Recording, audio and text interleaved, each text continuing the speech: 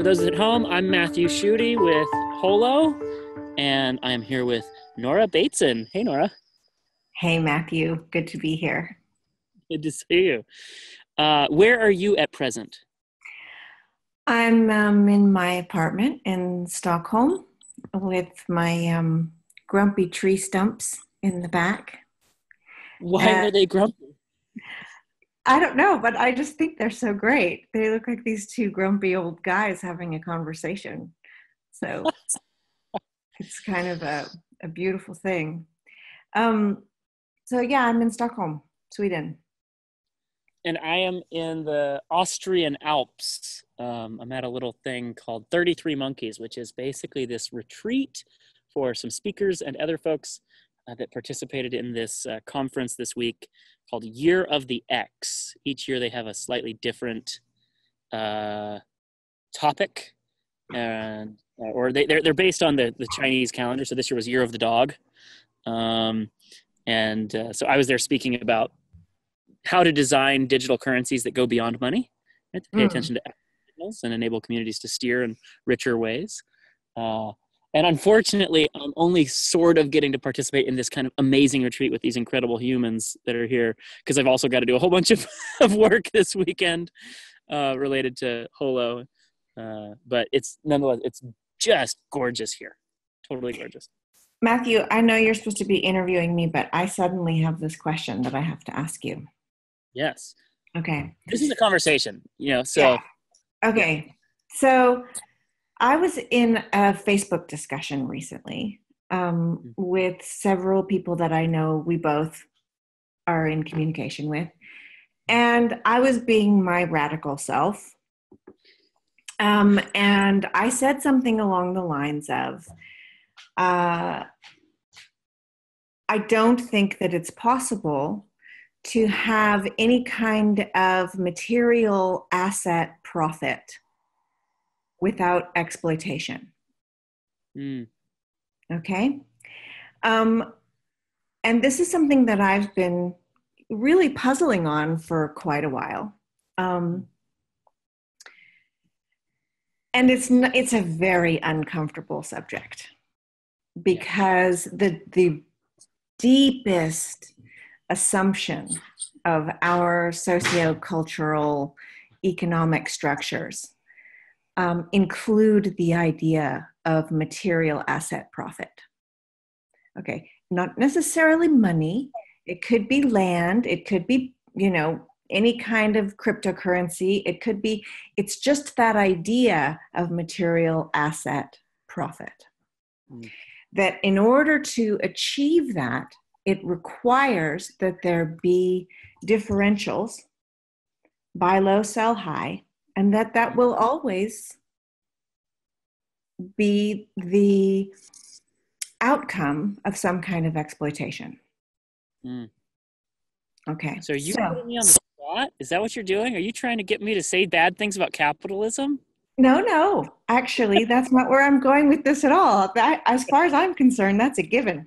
But my question is this, okay? Because somebody in the conversation raised the question, well, isn't profit, isn't that just the same thing as a squirrel that hides lots of nuts before winter, or a bear that gets fat before, going into hibernation, or, aren't there models in nature of something that would be akin to material profit?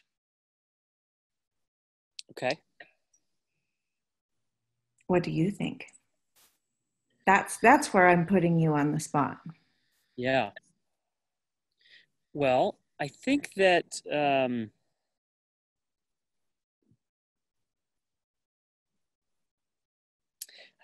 an ecosystem, different actors have different abilities to do particular transformations, right? The grass has a capability to transform carbon dioxide and water into glucose using sunlight. And a cow doesn't have that same internal capacity, right? Mm-hmm. And so the grass takes in these inputs, this information that's in the form, right? All information is always in a particular form. And it transforms that information. I'm actually watching a bee right now pollinate these little flowers. Oh, it's so perfect. Sorry.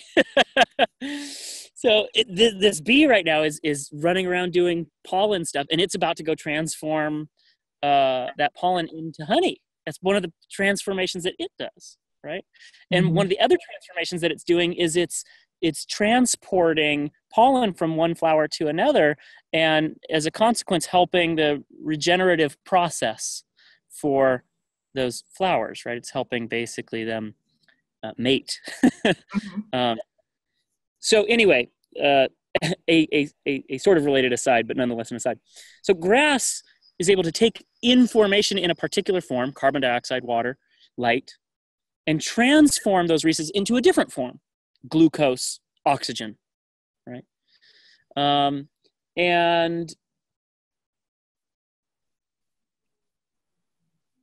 But does nature accrue material asset? Is there any example Well, of as that? that grass does that, Mm-hmm. it the outputs of that process are an accrual. You have this building up of oxygen in the atmosphere. You have this building up of grass, plant matter, right? Mm-hmm. That is now those resources stored in a different form. They've Okay. been transformed. And when a cow comes along, if you don't have the grass there, the cow is not able to survive. If you do have the grass there, the cow, and the cow can't survive because it's not able to take carbon dioxide and light and water and turn that into the food that it needs to persist, right? But it sees grass and it goes, oh my gosh, and it can eat the grass, right? And when it eats the grass, it has a 4-chambered stomach, and it's able to convert that grass into milk and beef and bone and blood, and it breathes in oxygen and it breathes out CO2. And Okay. Stop. but it's also doing useful work for the grass. Okay. So the thing is that now we have to add time. Yes. All right. If we freeze frame everything that you just said, Yeah. nature turns into a machine. Yeah, but it's not a machine. But it's not a machine. That's It's right. not a machine because of time. Yeah.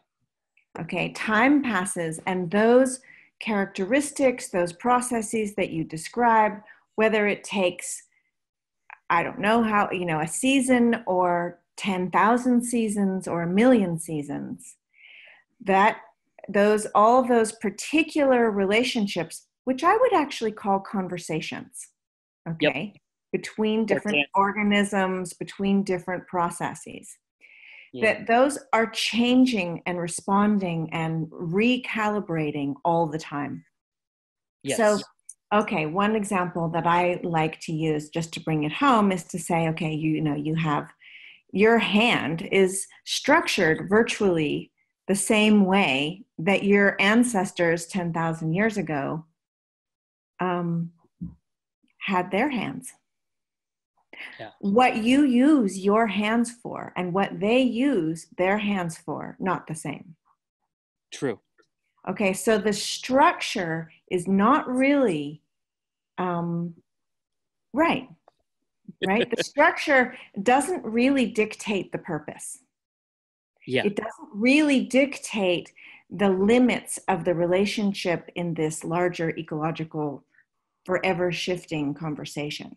So when you have this idea about the grass, yeah, one of the things that happens in that is that there are these ebbs and flows, these periods of abundance. There was a lot of rain and the soil came after a fire, so there was a lot of grass, and that made it possible for there to be a lot of deer on the hillside. And then the deer bred a lot because they could, and then they ate all the grass, and then next year there's no grass, and so the deer begin to die. Yeah. Okay, so the material asset is functioning. I can't call it that because it actually doesn't. First of all, it doesn't position status. Okay, so much of what material asset is actually about an idea of status. It's actually about a kind of leveraging of status. And please note that I'm not using the word power. So in that sense, even if there is more grass, even if the deer do reproduce, even if that does happen, the extra, because I don't want to mix up extra with profit. Extra and asset are not the same thing. Mm-hmm. So it gets absorbed into a longer conversation, but it does not ever produce leverage. In the sense of one organism or, you know, some deer being more powerful than other deer and ruling the deer. Yeah, I think that gets it backwards. But at the same time, if the deer are not doing patterns that end up making life easier for the grass in some way, then the grass goes away and then the deer go away. And the pattern that you talked about with, hey, there was tons of grass and so all of a sudden there's tons of deer and then they eat up all the grass and so then life gets harder and we lose some deer. I describe that process as bloom and bust. Yeah, right? overshoot. Right. Yeah. And bloom and bust is useful still because the bloom period gives the deer a greater diversity, right? It's generative, so now you've got diversity. And the bust period ends up making it so that what we had a bunch of options on the table, and then depending on what the conditions are at that moment, some of those forms, some of those deer make it through, right? And maybe it's because they had a genetic mutation that allowed them to eat some slightly different things or survive in slightly colder temperatures or whatever it is that the conditions are at that moment. Right. We have no idea. But this generation and curation pattern is how nature learns. And as you are so keenly aware,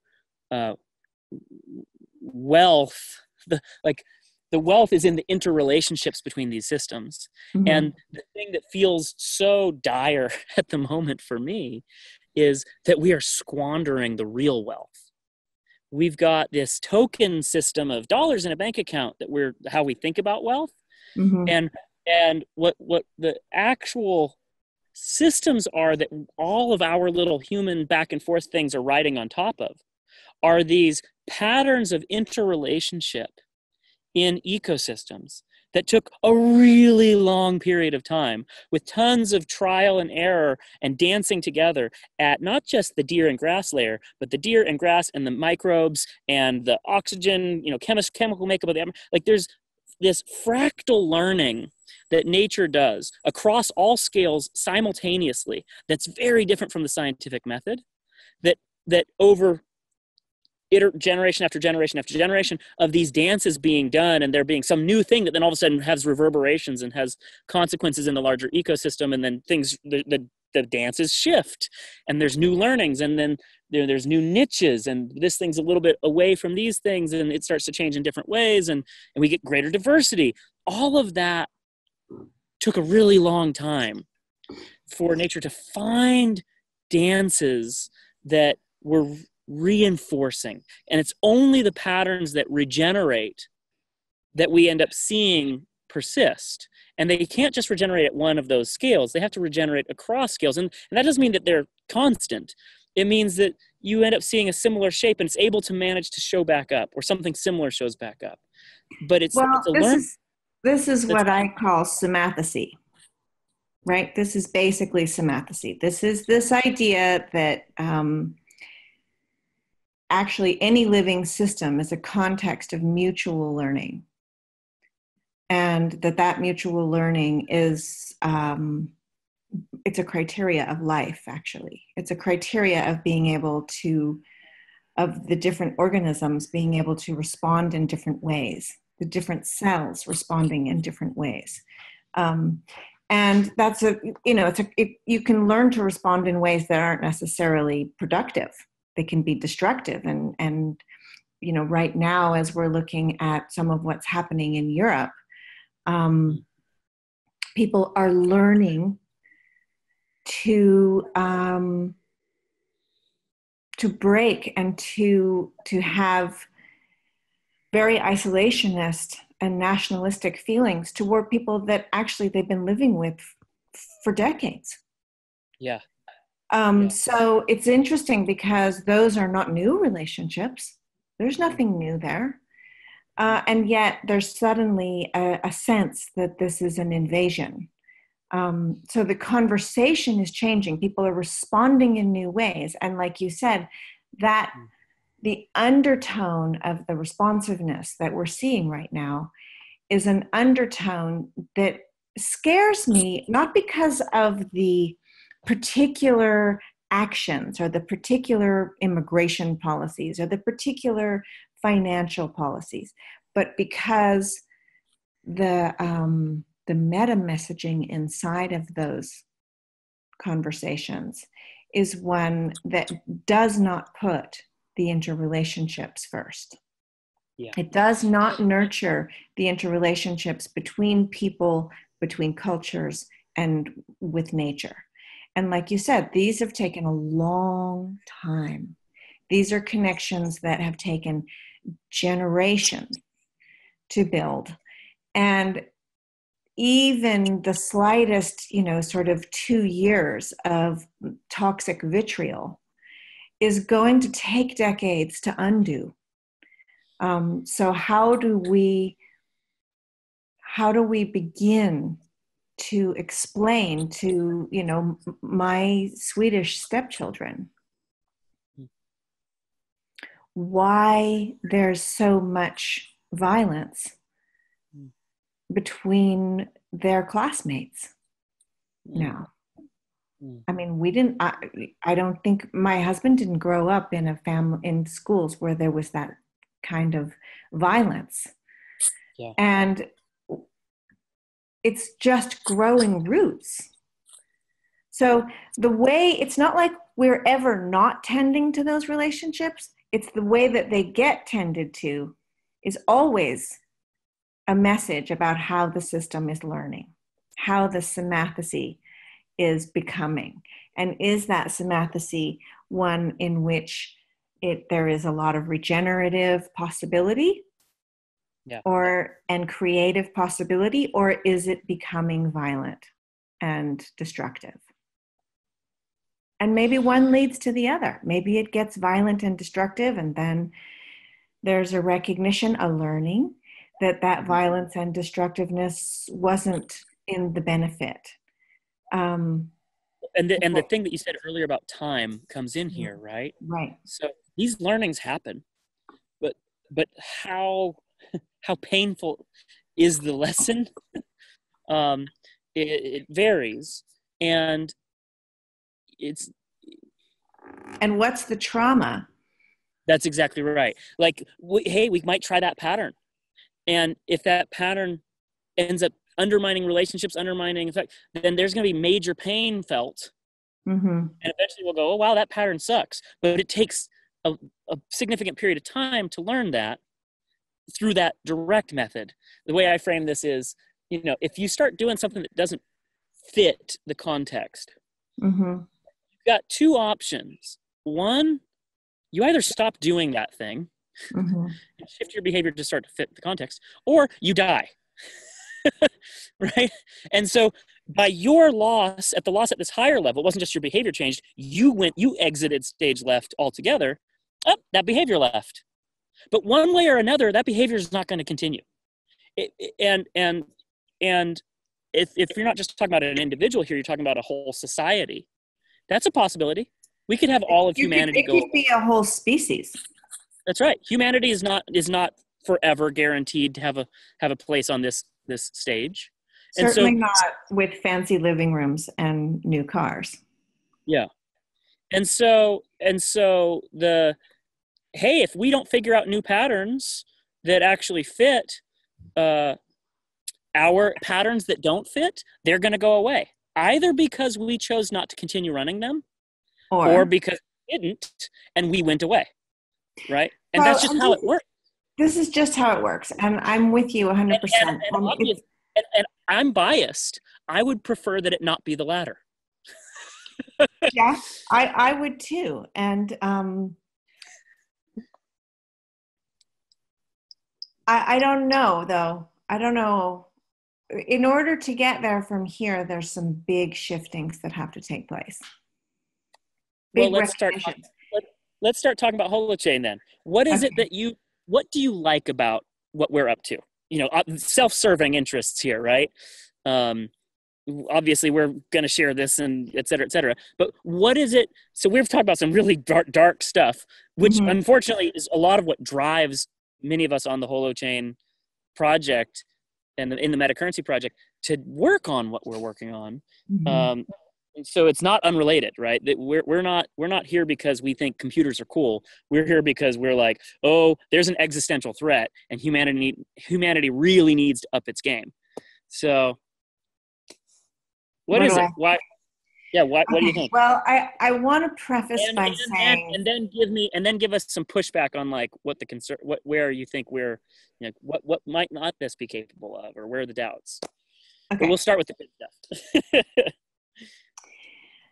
Well, first of all, differentiating Holo from HoloChain is always we got to do that right up front. So when we're talking about HoloChain, we're not talking about your cryptocurrency. We're talking about the pattern that you're working with. Okay. So HoloChain is interesting to me because I spend my living, waking days doing everything I possibly can, sometimes more successfully than others, to help everyone that I am working with to be able to have a greater level of perception of the interdependency of the world that we're living in.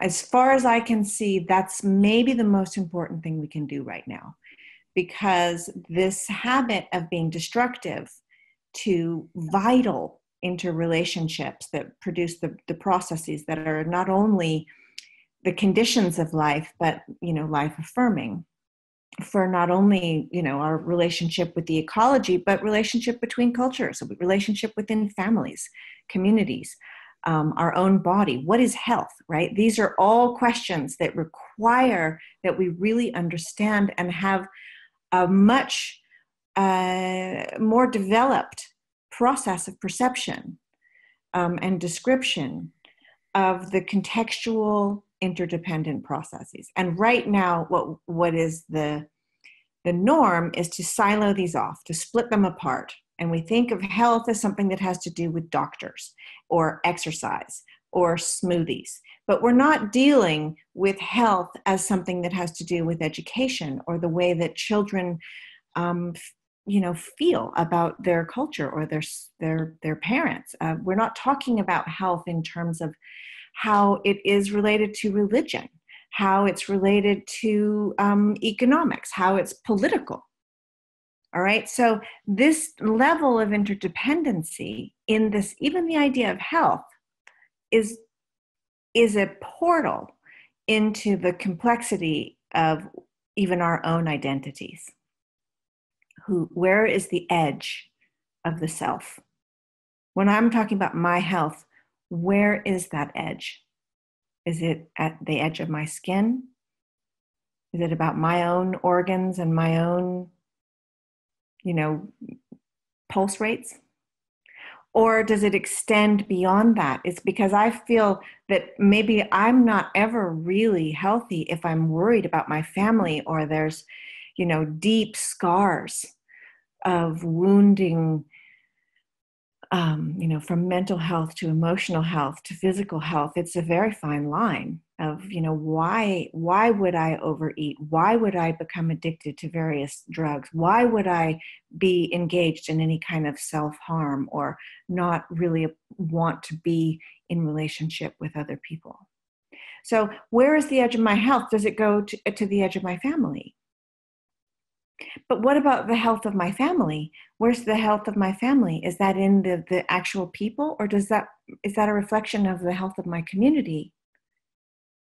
And where's the health of my community? Is that just inside my community, or does that extend into the biosphere and so on?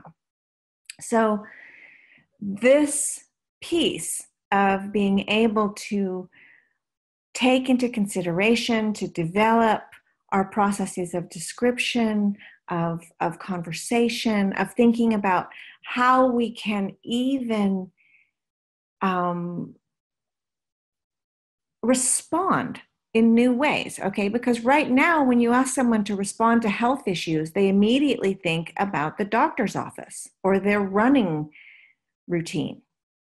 They're not thinking about the way that the public transportation serves their community. They're not thinking about the way that the pollution that is a product of all of the industrial work. They're not thinking about our relationship to technology in this way and how sedentary we're becoming. There's all of these different contextual processes. And there's this excuse that says, well, this is all just too complex. There's too many contextual issues and it just makes my head explode. And what I really want is to have a nice, simple 1, 2, 3, 4, 5 step of how to be healthier. Look at the magazines in the grocery stores and pretty much that's what they're all offering. Look at the workshops in most of the, centers for this, that, and the other. And pretty much that's what they're offering. Okay, this appetite for this kind of 1, 2, 3, fix it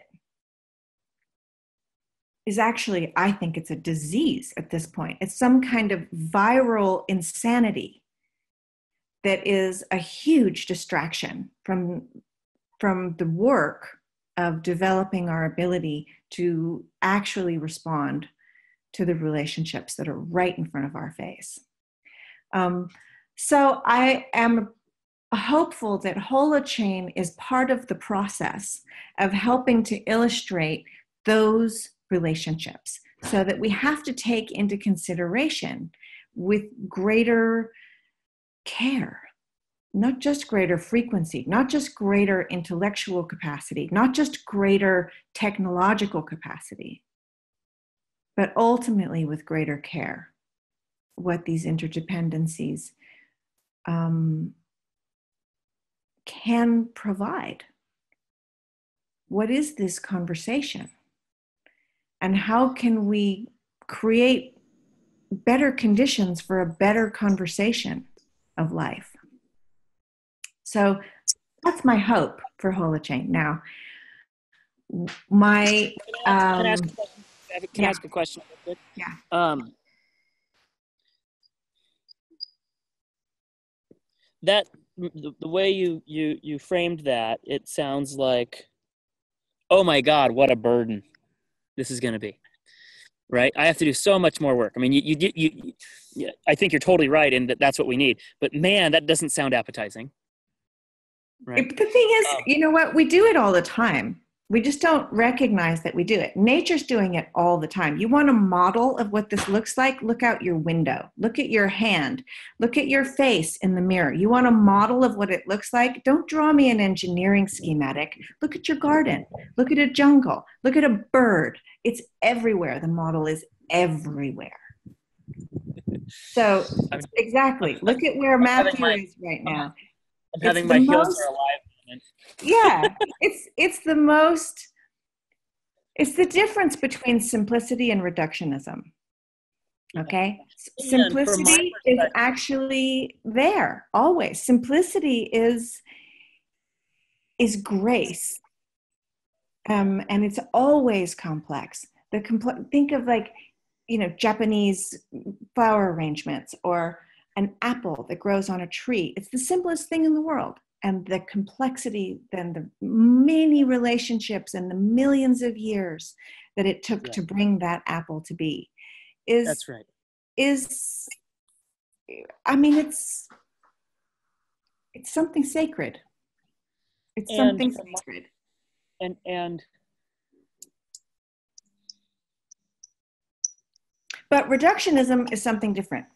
Reductionism is when you try to pull things out of their relationships and you look at that apple as though it had nothing to do with the tree, and the tree had nothing to do with the soil, and the soil had nothing to do with the microbacteria, and the microbacteria had nothing to do with the minerals or the way that the rivers have flowed or the interaction with the human, chemicals or not. So would you say that the hope with HoloChain is that it enables that kind of pattern of interrelationship to be held more easily or exercised more easily? Is that, or how would you frame that? Because that's how I perceive it. Okay, I well, perceive. first of all, I think you have to be really careful about talking about patterns. Okay, because the way that people hear patterns, having been in the business of talking about patterns for a while, we have to always add some words when we talk about patterns. One is possibly that they're changing patterns. One is possibly that they're fluid patterns, or that they're responsive patterns. Anything we can do to add movement and perpetual change to the idea of pattern, we always have to do, because otherwise people start to generate these static patterns in their heads, and that's not useful. And then they copy it and paste it in a different context, and it's totally destructive. Yeah. It's a huge mess, particularly since there is the problem of what our existing epistemology is able to perceive as a pattern. Okay, so when we were talking earlier about the grass, and I was saying, watch out, watch out, watch out with this, because the pattern that you were describing is there, but it's there through the lens that sees mechanistic patterns. And we can turn nature into a machine. And if we go looking for that pattern, we will find it. You can make those arguments, but you can only make them from within the epistemological habit of looking for those types of patterns. So they're so tricky because we don't know what patterns we're not seeing. For me, the meta pattern that I try to make visible there is you actually need difference at some level. And I don't mean we need to be separate. What I mean is you need the interrelationship, that you need relation. And you don't want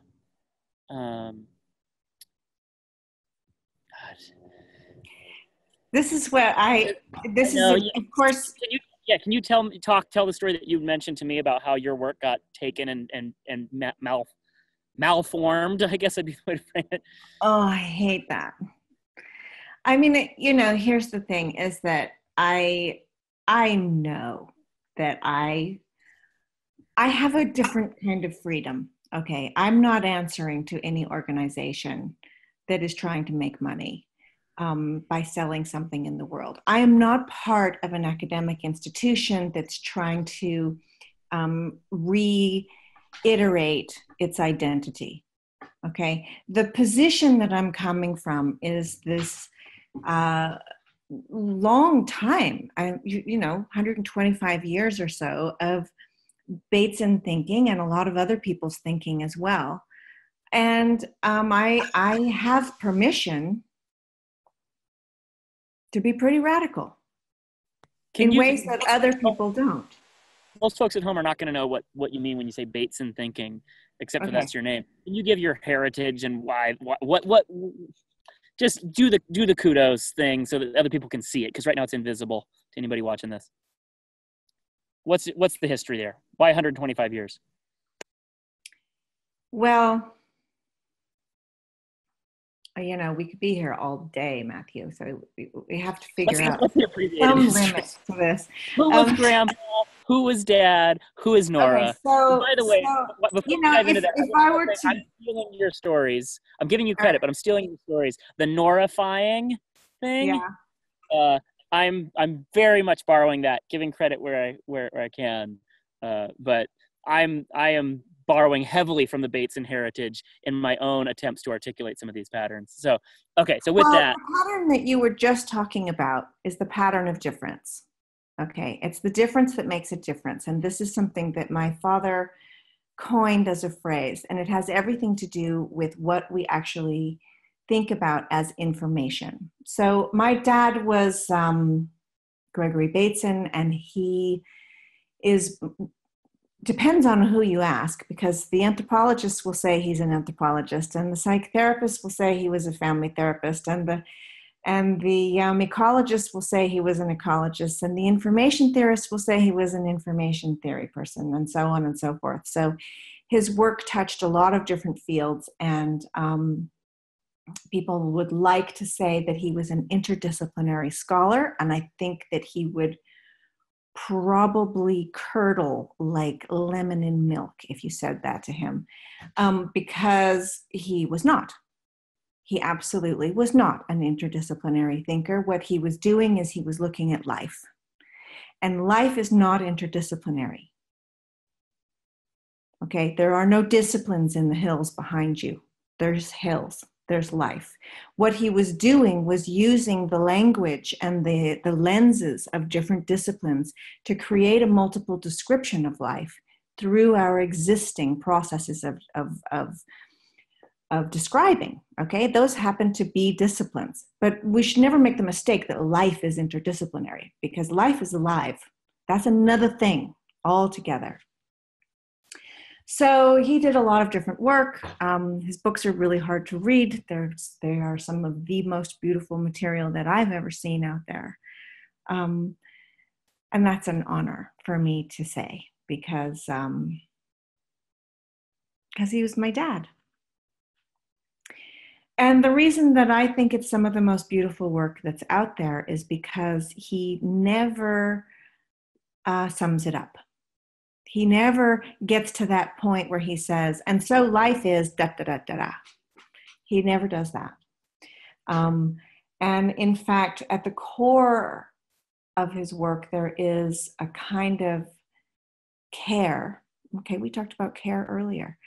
A kind of care to never box it in, to be very, very careful of finite definitions, because life is changing.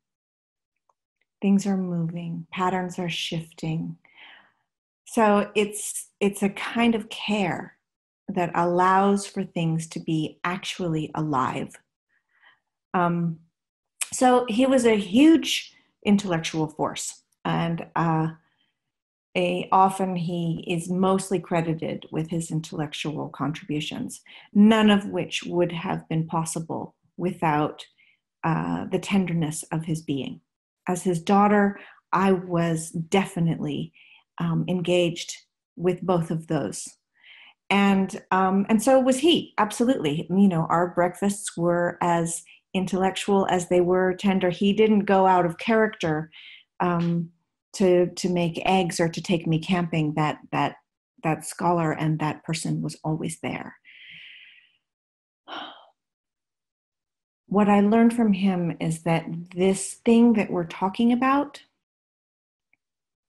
how we see the world and how we generate an understanding and this description of these interdependencies that form life, that thing, it is science. It is sacred. It is social. It's cultural. It's linguistic. It's also, it's just a way of life. So this is something that I think, you know, about Holo that I'd like to bring back in, is that for so long, this material has been relegated to a particular set of mostly academic people or professional people using it in very specific ways. And the real gift is to be able to have it on board. Gregory used to say, it doesn't count until you have it in your elbows. And so, you know, you can talk about systems all day long. You can use all kinds of jargon and draw all sorts of models. But if it's not in your elbows, if it's not in the way you respond to your child, if it's not in the way that you walk through a forest and you see the interaction between the organisms, if it's not in the way that you think about your own health, you haven't learned a damn thing. So before him was my grandfather. And William Bateson is famous for having coined the term genetics. That's his word. And William William, I just have to say, if I could sum it all up, I would just say, but William was right. And I say that because William went down in history as that geneticist, that biologist who got it wrong, but he didn't get it wrong. He got it right. And what he was saying all along was that the evolution of an organism is not only in the organism, it's in its relationship to its environment. So if you look for the evolution in the organism, you're only going to get a little small part of the information, because so much of the way that organism has learned to respond to its environment is the way that the organism is shaping itself. And that changes. Environments change, and so organisms have to respond in new ways, or they don't, and they die. So where's the change? Okay, everyone wants to talk about change. Change. We got to have systems change. We got to have economics change. We got to have political change. We got to change everything. Where's the change? So because of the way we're trained to see the world and think about causation, that idea of change is getting placed in the parts. So we have to change the institution of education. We have to change our political system. We have to change our economic system. We have to change all of the pieces. But William was right. It's not there. There's no change to be found there. The change is in the relationship between them. Okay, what I would call in this era the liminal space, the space between. Okay, the education system does not exist as an isolated island. It exists absolutely in response to culture, to our ideas of employment, to our economics, to our political, to our, right, to the relationship between the generations, expectations, relationship with nature, right? We had many generations of people who didn't have to consider their relationship with the ecological world in their education. And therefore, we got an industrial system that did not consider the relationship with the biosphere. Now we have a generation of kids that absolutely have to consider their relationship with the biosphere. And so the kind of inventions that they're going to think of are going to be completely different if we give them the conditions for learning in a new way. But where does that come from? Where is that change? Is it cultural? Is it political? Is it economic? Is it inside the school system? Is it a curriculum? Where is it? So it's in that interdependent relational process. So William was a hero. He was pretty cool. He fought for women to be able to attend Cambridge, and not only as students, but also as professors. And he fought eugenics, which was the sort of the nasty bit of science that justified a lot of the experiments on, making judgments between which humans were more worthy than others, and how to generate a more perfect human being that were part of the Nazi history. And he fought that from as early as the turn of the century, saying this is dangerous. This is really, really dangerous. What you're talking about is a violation of nature, a violation of the very thing you were just talking about, Matthew, about the differences and responses to differences being critical to evolution. And, if you get an idea of what the perfect human looks and smells and walks and talks like, and you start to create that, that's a huge interruption of the millions of interactions that you can't see. Mm. And so, okay, that's the big piece in all this 125 years of work, is that there are countless interactions and relational processes that we will never see, we will never know about. And to carry on like we can just do a 5-step program in a linear way and offer a goal, a deliverable, have a strategic way through it because it's profitable. Okay. Okay. And you So sign the check here. Right. Yeah. Anyway, so well, that's the history there that you had pointed out to me, which is it's not just that he opposed the eugenics stuff, but that eugenics stuff was an aberration building on top of his work. Yeah. Right. And it really pissed him off. And I get it. You know, I went to his archives at Cambridge and I found this letter that he wrote to the King of England in 1917, where the King of England wanted to offer William knighthood. And he wrote him back and said, I'm sorry, I can't accept that. WB. He didn't even sign his whole name. His faith in the institutions that exist at any level was totally gone by 1917. He had seen the way that science was co-opted by the academy, and by the way that the academy was co-opted by politics, and politics was co-opted by economics, and that the economics then went into the journalism, and the way that culture was being manufactured out of this contaminated relationship between the institutions. And he was horrified. He was absolutely horrified. And so therefore, the consequence was he had zero faith in any institution whatsoever. He left Cambridge. He left the Royal Society. He didn't want anything to do with the king. He completely, I don't know, I like to say he was a punk rocker. But when I lose my strength, when I start to feel like, yeah, but we have to change the system from within, then I can remember William and I can remember, nah, fuck that. It's never going to work. The institutions are never going to change themselves. They never have, they never will. The change is in between them. It's in the relationship we have with them. So, you know, it's a lonely place. It's a hard place to stand. Because everyone's always like, yes, but, you know, you have to speak in ways that people will understand. And what people understand is the language of how you make profit. And they want to know, but how will this benefit me? How will I take this work with me to work with me on Monday? And how will it make my organization more profitable? How will it make me a better person at what I do in my bubble?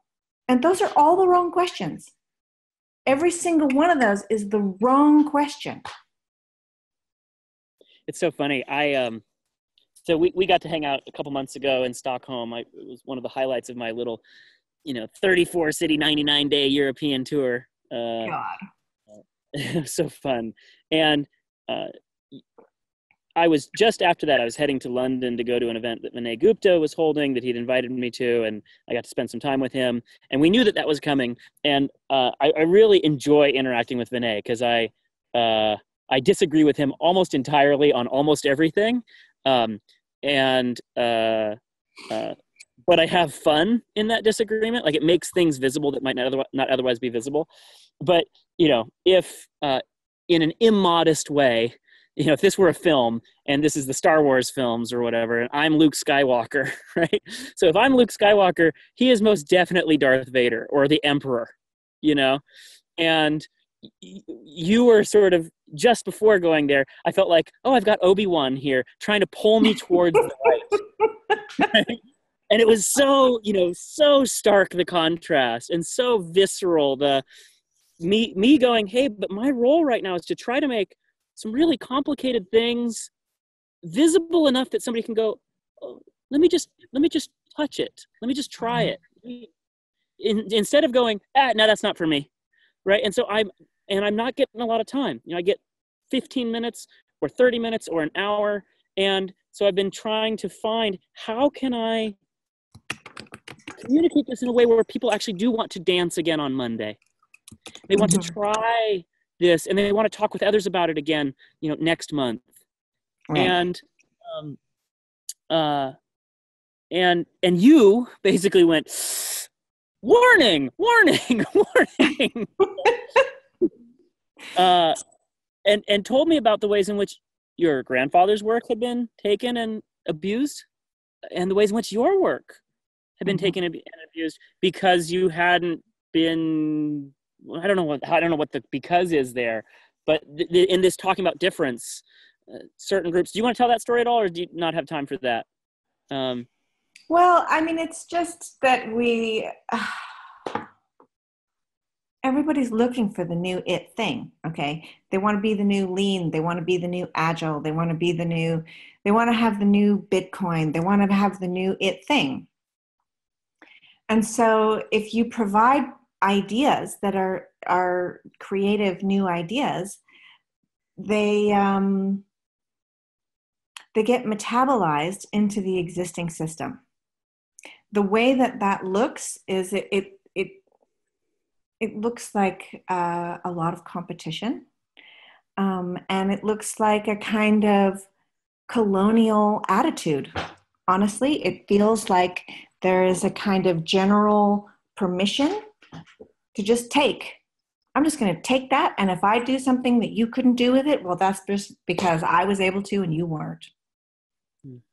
And one of the things that happens is that I am very, very careful, in case you hadn't noticed, not to offer solutions. I fully believe that if you go looking for solutions right now, you're going to corrupt the existing complexity and never be able to see the emergent processes that are taking place. So I'm so sad about my fellow systems thinkers that are out there singing for their supper, paying their bills by selling systemic solutions. God help you all. It's the biggest sellout. And so I feel like if I don't hold that possibility of not doing it, if I'm not there to say, I'm not going to give in. I'm not going to break. I will not solutionize my work. I will not make it into instrumentalism. I will not offer a 5-step program. And I can only do that because I have my family to lean back into. And also I have these ghosts to answer to. Let's be real. If I don't know, I've got this William and this Gregory in the background that, they paid the dues, and neither one of them were ever really understood because of it. And so, part of it is a kind of vindication of saying, they were right. And if you want to honor life, you don't tell it where to go. Can I make my pitch? Make your on pitch. why I like HoloChain in that regard? Yeah. Not that it's the right thing, and not that it's the only thing, it's a thing. Yeah. But I think one of the things that happens often when I step into specific communities, especially non-technical communities that are really focused on people who are trying to change the world in some significant ways, they go, oh shit, this guy thinks that tech is going to solve everything. Right. And actually our whole approach is just the opposite. We don't trust that we can prescribe what the right form is for any particular dance. There's no possibility of us being able to prescribe all of the I don't know. Every context is so very different that there's no way that we could possibly get that right? And so we're not trying to do that. We're trying to create a pattern of communication that people can make use of and start using. And if it proves useful, they can keep doing that. And where they find it doesn't work so well, they can change. And they don't have to change it in some bureaucratic way where the entire community goes, yes, we took a vote and now we're updating. That the individual can go, I don't like how that language is working. I'm going to start using some new words or some new grammars. I want to pay attention to some different signals. And they can do that with the other members of that group, or they can start paying attention to some different signals from a totally different space and begin combining those in ways that work for them. And it's only through that iterative process of them trying things and seeing what's working in their context that the learning occurs. And so we're trying to solve something. Sorry for the bells in the background. There's a church It's here. kind of nice. I like it. It's so appropriate to this moment. But it is, we think it's the only way that we can actually get somewhere useful is by not us creating a platform, because if we created a platform, then suddenly, we're the solution, but us creating a pattern that others can make use of and can change, and a pattern can enable 2 or more agents to dance together with a particular grammar, to be able to send and receive signals from... Actually, I think the word grammar is more useful than pattern. Yeah. And grammar meaning we're sending information in a particular form that we have some mutual alignment around, right?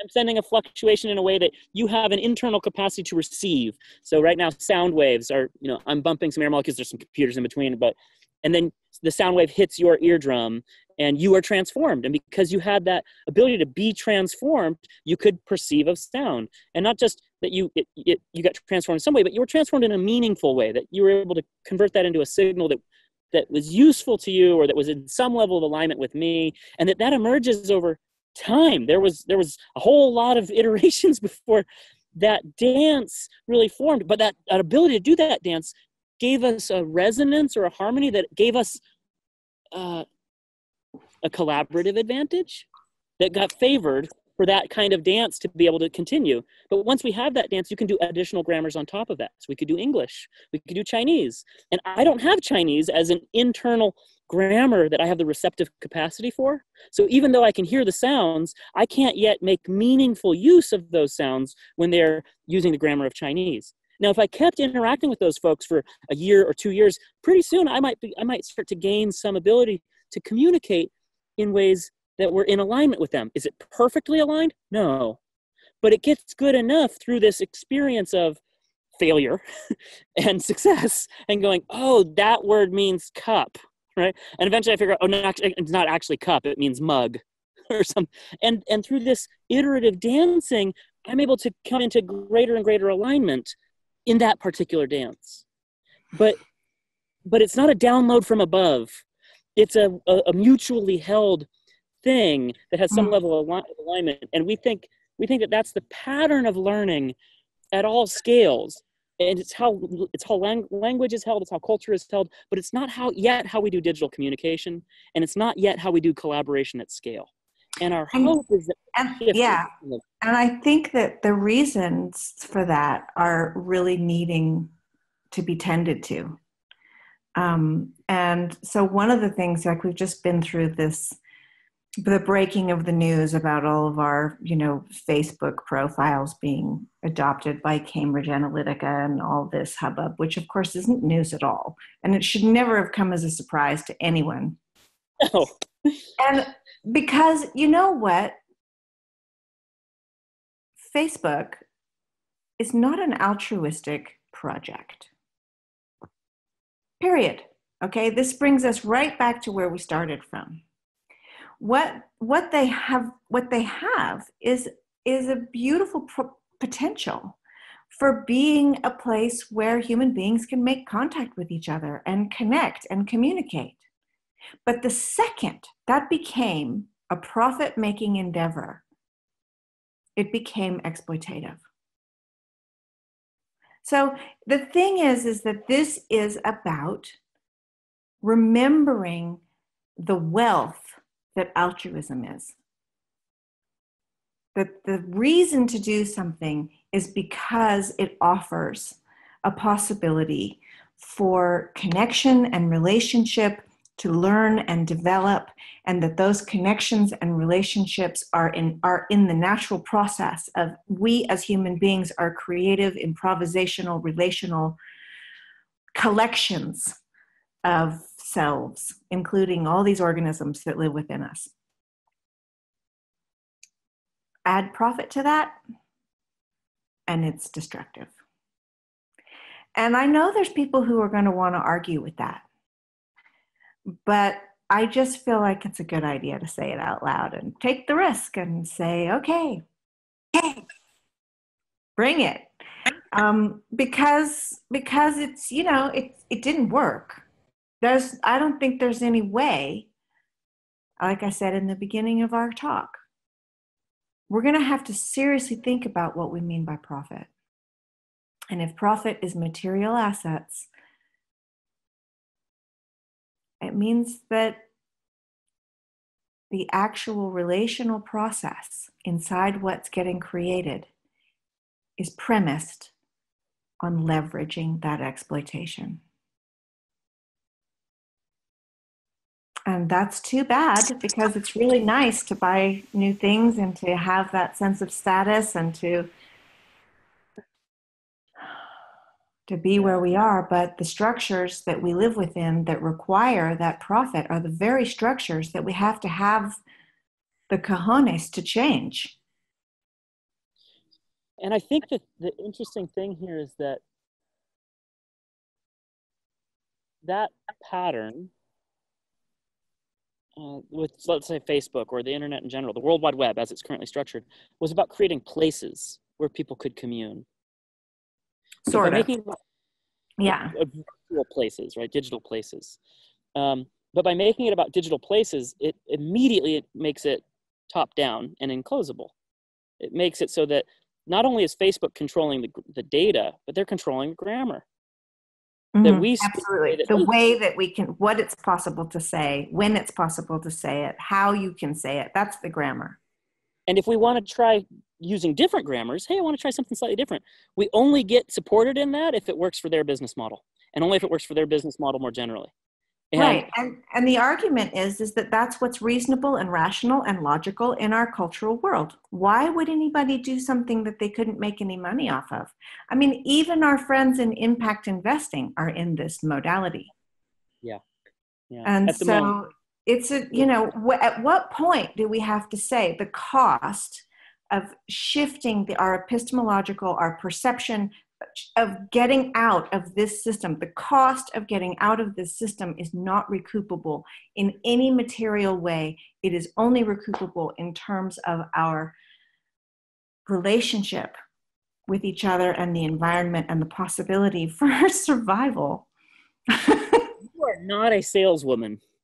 I think I just made a great case for the fact that no one can make any money off the evolution. Okay, there is no profit in the evolution. You made it not attractive at all for anybody who sees the world from their current lens, right? So they're going to flee that.